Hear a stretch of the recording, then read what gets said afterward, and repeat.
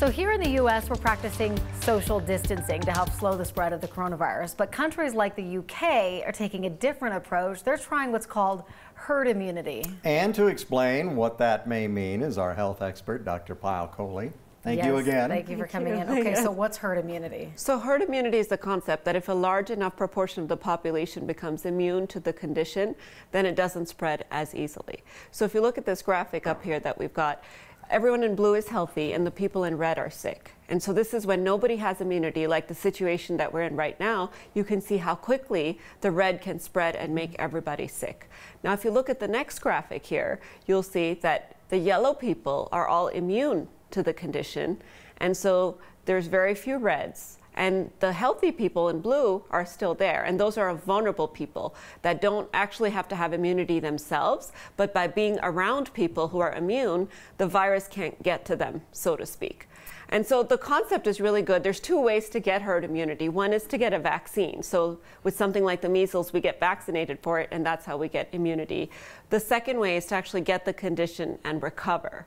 But in order for this to work, a certain proportion of the population has to have immunity, either through the vaccine or through getting the condition and recovering. Which we don't have the vaccine, so they're just saying everyone gets sick? Yeah. So for the coronavirus, they're saying 60% of the population, the models have shown us that 60% of the population would actually have to contract the virus and recover from it or pass away from it in order for this herd immunity to work. Because you can see that if there's not enough yellow people around, not enough herd immunity, then it doesn't really work. The concept doesn't work because the virus can still get to those blue people.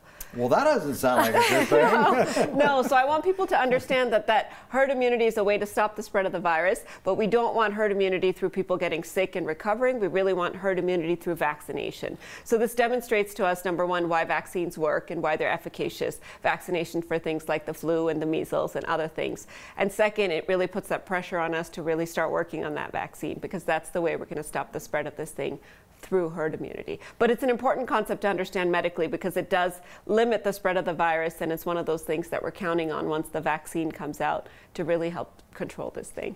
Well, speaking of the vaccine, I know that there are some vaccines that are in trials now. What exactly does that mean? It doesn't mean we're close, right? No, several months to a year still, probably. And they're trying to demonstrate both the efficacy and the safety of the vaccines before they can release them for general use. But yeah, the clinical trial started on Monday this week. There's two types of vaccines that can be made. One is a dummy vaccine, so you give a dummy version of the virus and then try to get the immune system to learn how to fight it. The second is called a live attenuated vaccine, where you actually give a small diluted dose of the virus itself and then train the immune system to fight it. So they're trying to work on both of those. But as you can imagine, they have to be safe before we can give them on a population level. Right.